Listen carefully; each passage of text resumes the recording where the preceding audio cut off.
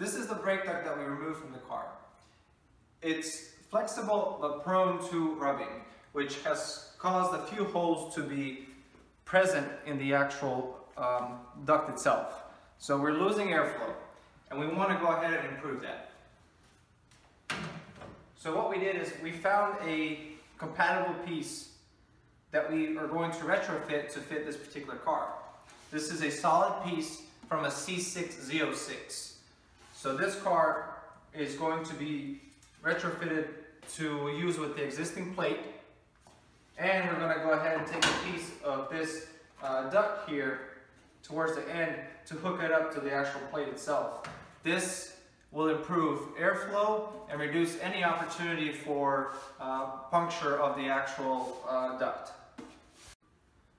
One of the benefits that we have is that we can utilize the existing channel to set this up. We do have a attachment point here that we're going to be using as well to make sure that the piece is sturdy. So we plan to go ahead and set it up approximately in this manner here.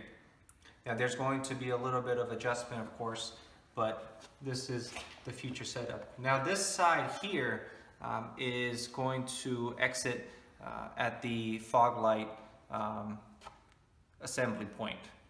Here we have this attachment plate, and this is going to be connected with the flexible hose.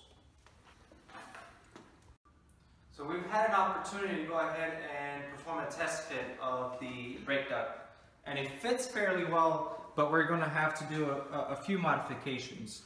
Now, most of that is going to be shortening the piece,